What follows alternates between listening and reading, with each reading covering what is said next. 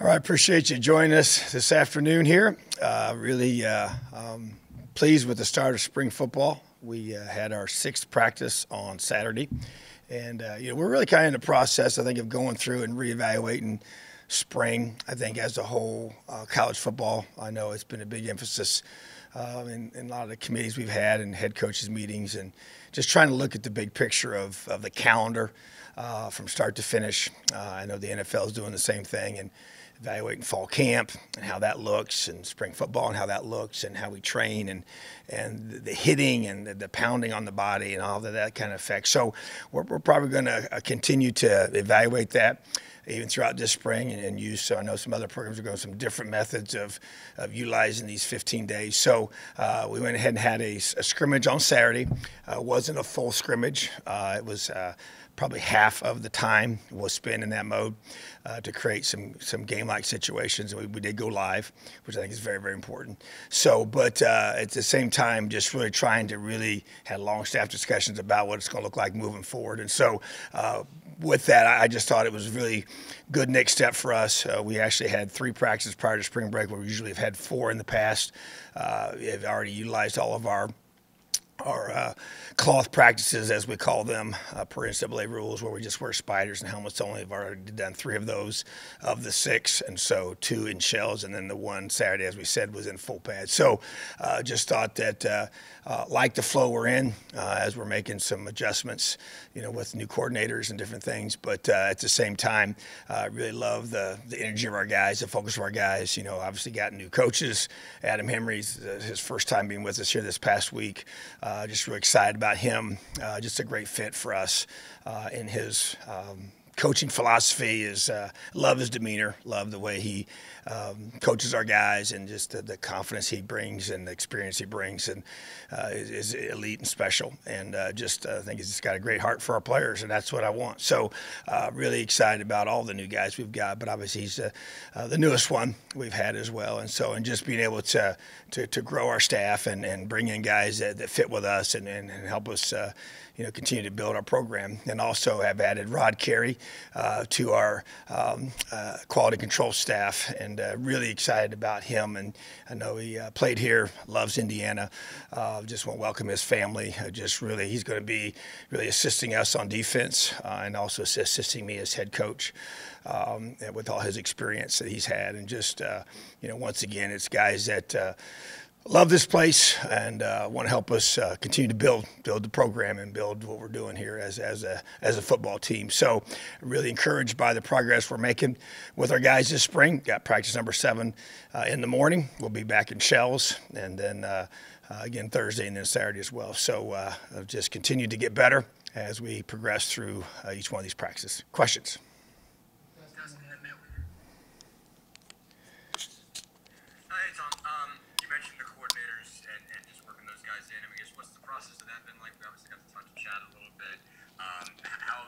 How has all that gotten along? How have you guys, in particular with Chad, done as far as just setting up what the parameters of that sort of relationship, that dynamic are going to be like?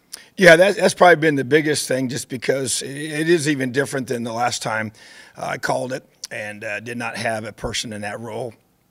And I thought it was real important that we did. And the thing that I think has been so good is, we're really aligned in the whole motivational leadership piece with the defense, kind of things that we want to set as cultural expectations with how we practice, and the things we emphasize with takeaway, tackling, effort. That doesn't change, but the organizational part of that is where he really comes into play, and the tackling circuits and the teaching of all that, and the takeaway circuits and the teaching of all that. And he's added some really good things, I thought, to those. It's been really good. And scripting everything, that's really where his role, and then all the walkthroughs, he runs all those with our guys and our staff. And we also have a veteran group of guys on defense that have been here and really know, especially in the back end with Brandon and Jason, have been here for many years with us. And so, but really been encouraged by the progress that they're making there. Obviously, it's the way we kind of do it, just so during the week, most everything is pre-scripted. If we do have a situation where we might call something, like if we just move the ball, or it's more open-ended, then I would have Chad call that on a Tuesday or a Thursday, and then I do all the calls on the scrimmages. So I did all the live goes on Saturday and called that, and so that's kind of be the way we'll kind of maneuver that and allow that to become a part of our weekly, flow as a staff, and then it allows me to be able to be involved on offense, on Monday, Wednesdays, and Fridays. I sit in all those meetings and film reviews with our offense and the different things with that, and then also allows me to be able to be involved defensively. So just I think it's I like it where it's at, and I think Chad's doing a great job, great energy, and just we got a standard of how we want to practice and how we want to play, and he's doing a great job of helping us get to that, getting it back to where I know it needs to be.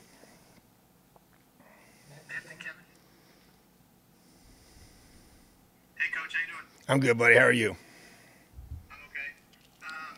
From the scrimmage on Saturday, I know you said just half the scrimmage, but anybody in particular on either side of the ball kind of stand out, or any positions that you were pleasantly surprised with as far as how they played? Yeah, I would say just some guys that stuck out. Cam Camper's one that I don't know if it was necessarily just the scrimmage, but it's been that way pretty much probably throughout each one of the practices. This has really kind of stuck out to me. Emery Simmons is another one. I think our two running backs as well. Sean Shivers and Josh Henderson. I just think those guys have really, been, they're new, obviously all four of them, but when you go live, you get a chance to see, where those guys are at. I thought, we were able to do some good things up front as well, offensively, to be able to give us some, time to get things done when we need to throw the football and create some creases in the run game. So, but I also felt like we tackled well, and that's something we haven't tackled live since the bucket game, so that's a long time, and I've been working really hard on fundamentals. So I thought the defensive unit would really be more predominantly the backers and the safeties and the corners have most of those plays in space, and so I thought those groups performed solidly. I did think just typical you have mistakes and things you got to correct and all that, but from an offensive perspective, those guys stuck out to me, and I think Noah Pierre's the one on defense continues. We're kind of he's obviously shown a lot of flexibility for us in the past, and even Maurice Freeman's a guy that's coming along. I think the more live we go, the more he shows, and I think Caden Turner made some. It seems like it's one of those for a guy like Caden. Whenever we go and just play football, and he didn't have to think as much. He just he makes plays, and that's what you're looking for. And same with Jordan Greer, another guy that's young that needs to continue to grow and develop, and I think that's. Super positive for us, and so I just got to continue to bring these guys along. And then on the front, Miles Jackson continues to flash and show bursts of both athleticism as well as just strength. And I really like the way he's playing right now, and now he's, making us better. What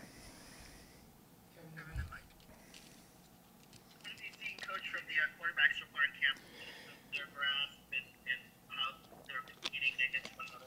Yeah, I mean, to me, it's really solid. They're learning, a new offense, and that's always challenging without question. But I thought that Jack and Connor kind of stood out, on Saturday, as far as making plays and grasp of the offense, and as Donovan keeps getting reps, and Dexter's another one that's just kind of, he flashed to me, and just because he's been out for so long, and his athleticism I thought showed, and then also his arm strength, so it's a good group of guys there, and Grant's getting lots of reps and a chance to keep competing with all those guys, and you got a group of guys right now that's pushing each other in a lot of those meetings with them, and Coach Bell does a great job challenging them and really getting them mentally ready to be, I like the edge he has about him as he runs that room and runs our offense, and expectations he has for their performance, and to me it's reflective of that, and that's what you got to have. I think you kind of coach them like coach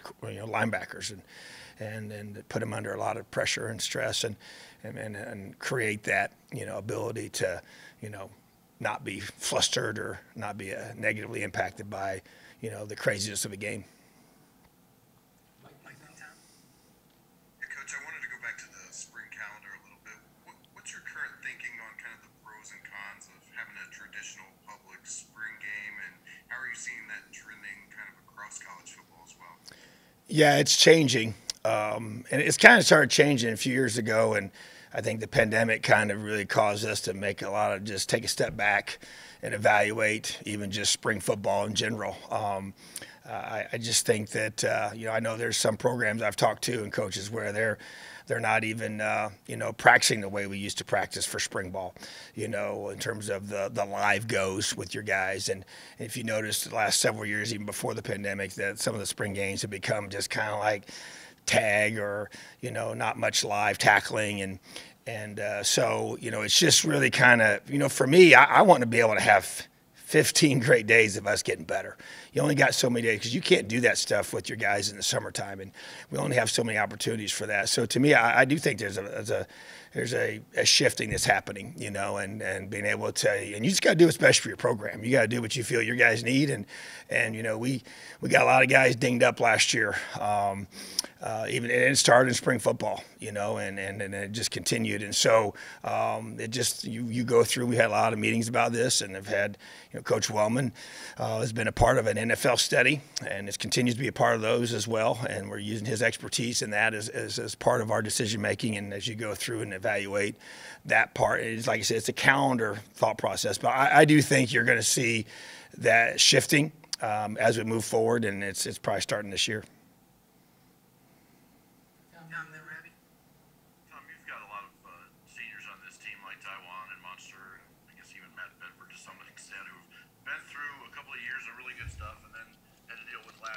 Yep. What are you seeing from them this spring in regards from the mentality of it all, in regards to that sort of sense of urgency to making sure you get this thing turned right back around real quickly? Yeah, I think leaning heavily on them. And, those guys you just mentioned there, the core of the guys that came to see me right after the last game of the season, in my office that Sunday morning and just really saying, Coach, this isn't going to happen again, And so, there's an urgency from them. There's a lot of strong leadership from them. Cam Jones is one of the most vocal guys about that.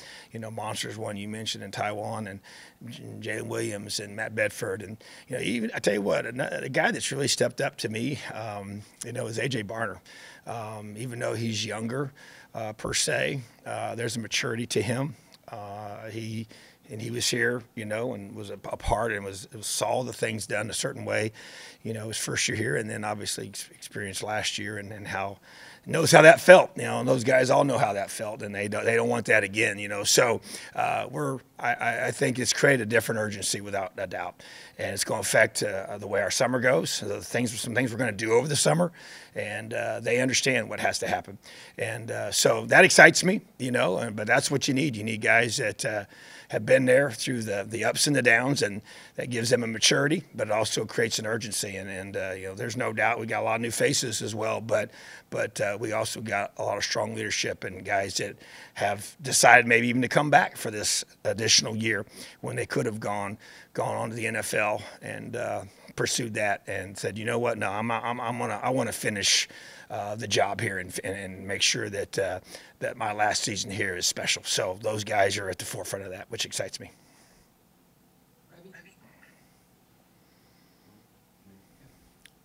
Hey. What two position groups do you think are the strongest right now, and what would you pick as the two position groups that have the most work to do between now and season over? Yeah, that's a good question.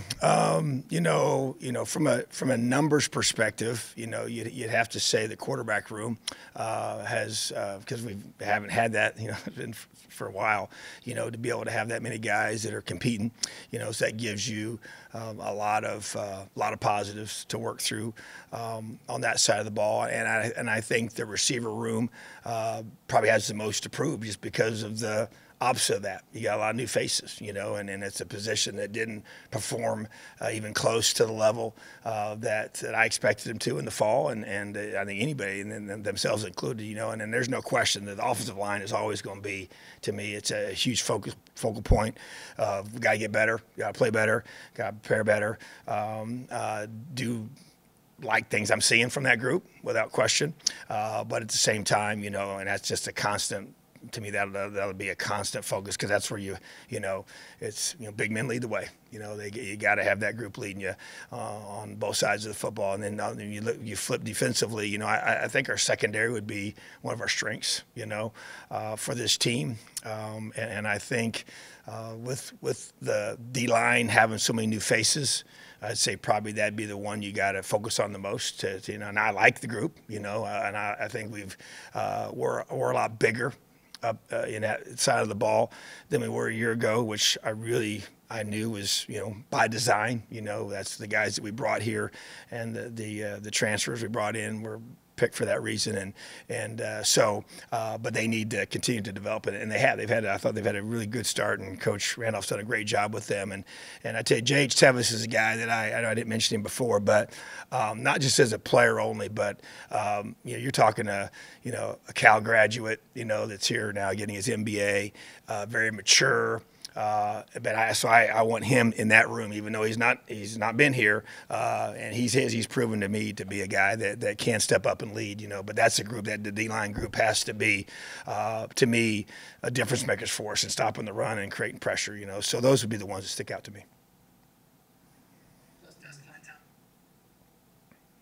Tom, you kind of mentioned Walt a little bit. How are you seeing just the new offensive staff gel together? Obviously, there's a couple guys back in Coach Eller and Coach Wright, but how are you seeing that group create kind of a chemistry? How are they working together? How is that all sort of falling? Yeah, that's a good question. You got 3 of the 5 new faces in there, and new personalities, and then guys that 2 of them had worked together before. With Adam and Craig, but with obviously Walt being the new leader, and everybody else meshing together, I like what I'm seeing. Obviously it's time is the biggest indicator of all these things, and it gets revealed how it truly is. But from my perception and involvement and observation of practice, just what I just see is just a group of unselfish guys that don't care, gets credit because it's not about them, and they're just doing everything they can do to make sure their guys are improving every single day, and they're buying into the new system and buying into everything we're doing with Coach Bell's leadership and being able to work well together, and I think you're not scheming as a staff right now against an opposing defense per se, but you're doing a lot of install, and you're definitely sharing ideas and going through things, and like I said, I think when you got a bunch of humble guys that are really working hard for each other and for the betterment of the team, that's what you want, and you got to have a strong leader, and that's what Coach Bell is, by personality and by vision and by what he has, as I always say, and was taught this years ago, that you have conviction in your leadership when it's based on a vision of perfection, when you know exactly what you're looking for and what it's supposed to look like, and that's what the leader's job is. And so that's what Coach Bell's job is to really be able to articulate that vision and what he wants and how he wants it done on a consistent basis. And then they got to buy into that as a staff, and getting their guys to practice extremely hard. And we've tried to really go back to just basics and fundamentals of how we're going to block the right way, how we're going to do a great job fundamentally in the skill positions in space, and so coach is a big part of that, and those guys got to buy into that, and they have. And I feel like there's just I like what I'm seeing from them, but obviously we're not playing against opponents yet, and you're not as stressed as regard to that, but as far as just personality wise and energy and just togetherness, that's been been really good to see, and I just expect that to continue to grow.